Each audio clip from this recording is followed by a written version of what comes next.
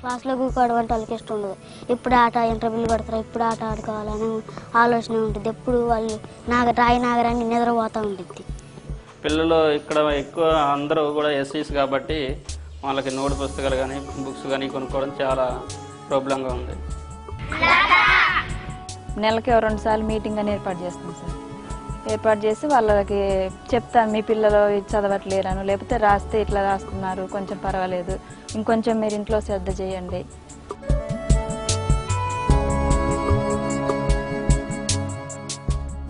South Asia, home to around 1/5 of the world's population, is the most illiterate region.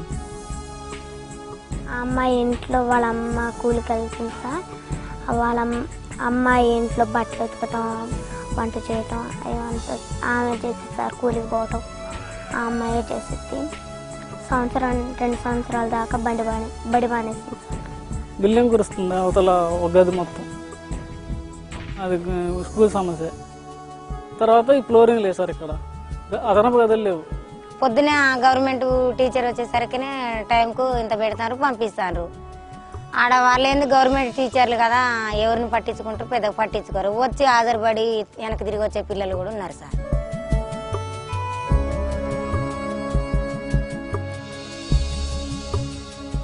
Even those who are in schools are not able to achieve the desired learning levels.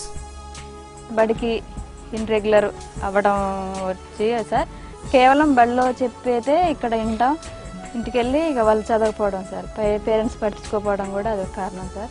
మేము పాఠ్యాంశాన్ని బోధించినప్పుడు తెలియగల పిల్లలు ఆ విషయాన్ని బాగా grasp చేసినటువంటి పిల్లలు వెంటనే సమాధానం చెప్పగలుగుతూ ఉంటారు. ఈ వెనకబడిన పిల్లలు ఏం చేస్తారంటే కొంచెం చెప్పలేకపోతూ ఉంటారు. రాత పరీక్షలో కూడా వాళ్ళు చెప్పినటువంటి పదాన్ని కానీ వాక్యాన్ని కానీ రాయలేకపోవడం, మూల్యాంకనం చేసే విధానంలో పరీక్షలో కూడా తక్కువ మార్కులు రావడం వల్ల విద్యార్థి వెనుకబడిన వాడిగా మేము గుర్తించడం జరుగుతూ ఉంది. Back to Basics program aims at improving basic competencies of primary school children in government schools in reading, writing and arithmetic. గుండ్రంగా మనుషులు గుండ్రంగా నిలబడతారు, మధ్యలో టీచర్ ఉంటుంది. టీచరు అదే రన్ అంటా ఉంటే గుండ్రంగా తిరగాలి.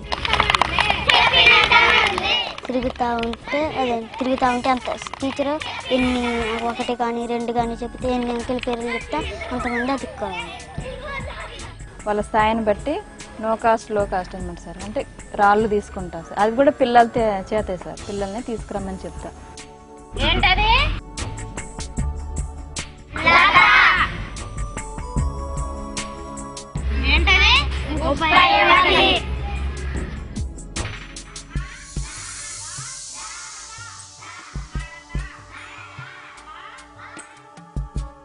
ప్రతిరోజు పిల్లలు రాకపోయినా వాళ్ళ ఇళ్ళ దగ్గరకు వచ్చి పిల్లల్ని తీసుకుపోయి బడికి తల్లు అశ్రద్ధగా ఒకళ్ళ పంపించకుండా శ్రద్ధ లేనట్టుకుంటే తల్లులకు చెప్పి పిల్లల్ని రోజు బడికి తీసుకుపోతుంది.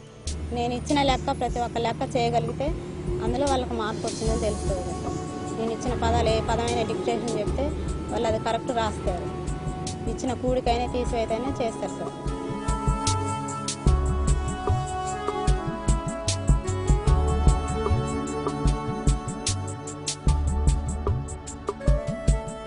Village education development committees are trained to provide support in management of schools. మేమంతా కలిసి స్కూల్కి స్థలం కావాలని అంటే అడిగితే మరి మీకు అందరి ఇష్టం అయితే కొంతవరకు ఇస్తానని ఇక్కడ కొలిసి ఇచ్చింది. మాకు ఇక బాత్రూమ్ లెట్టు పిల్లలకి స్కూల్ బాగా ఉంటుంది సార్, దానికి పారీ కట్టేయాలని మేము ఆలోచన.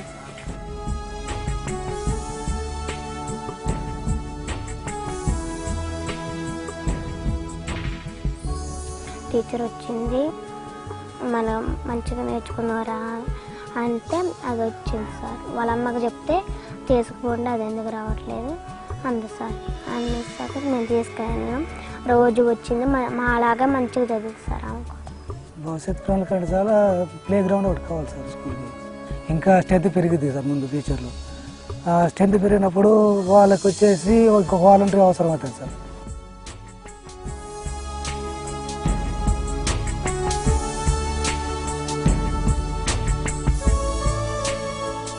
Unless we motivate the community, we empower the community on quality education, and needs of the children with regard to education, we cannot do anything.